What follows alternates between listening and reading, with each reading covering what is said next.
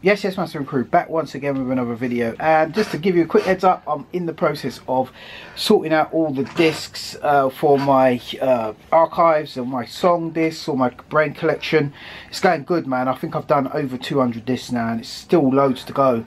But the good thing is they're all literally indexed up. It's going to be a lot easier to find the disc now, and I've actually got my HXC sound library working pretty cool.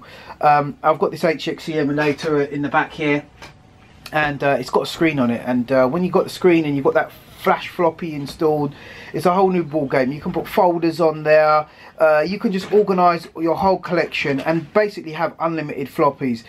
In my opinion, it's much better than having a hot swap SCSI card reader, because of the fact that you've just seem to have a lot more flexibility, and the only minus is that you can't search your entire library, but you can do it pretty quick by computer. Find the discs, stick them on in a folder, and then just load them in. So it's still a really cool way to do your archives, man. And I've also found a song called Analogue. Mental, man.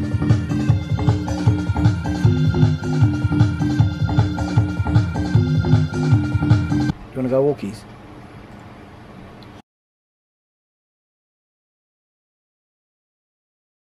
And I just wanted to quickly show you analog and digital working together.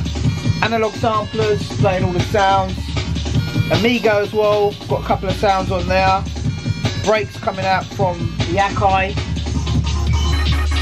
Run this from the top. Let's go back to that little part I was at just now. Bear with me, that I've got this up on the screen here.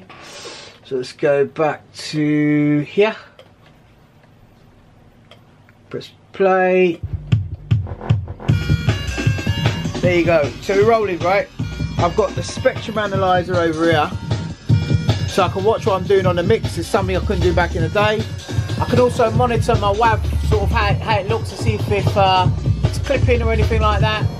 See if anything's too loud. I'm also ready to bounce, so I can put extra effects on the tracks. Looking good. HXC emulator in the sampler. Akai 3200 XL, 950, and also 3000, and using Alesis HR16 on the drums. Got a little 4/4 kick drum going on now, and yeah, it's looking good, mate. Just finalising, tweaking. That's just a test WAV to see what it's looking like.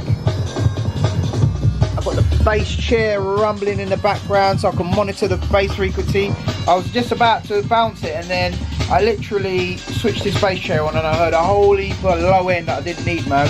That was just sounding, I couldn't even hear it on the monitors. So this is now low tight, high tight. Man, this is cool, man. Cool. 21st century business. Analog and digital together. Yeah. They say which one's better. They're both good, man. And use them in combination. That's a whole new ball game right there, man. You're getting the analog fat, and you're getting the digital convenience, so you can monitor and, you know, dial in. It's cool. I've got I'm also using the RME mixer over here.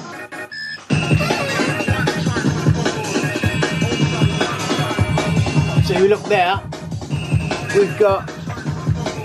We're using the analog mixer RME. Got a couple of inputs going in now. One from the Akai, another from the Amiga, and I'm actually thinking about getting a better mixer than the one I've got, because this Mackie, although I love Mackie, it's knackered, man. You can't do much separation on it. Another little thing that I'm doing currently is, as I run a disc off, yeah, I'm having to put HXC on it, so I don't forget that I've already archived the disc, because there's so many discs here, I just end up getting mixed up. Yes, guys, this is the sound of a knackered disc. Listen to that thing making loads of racket.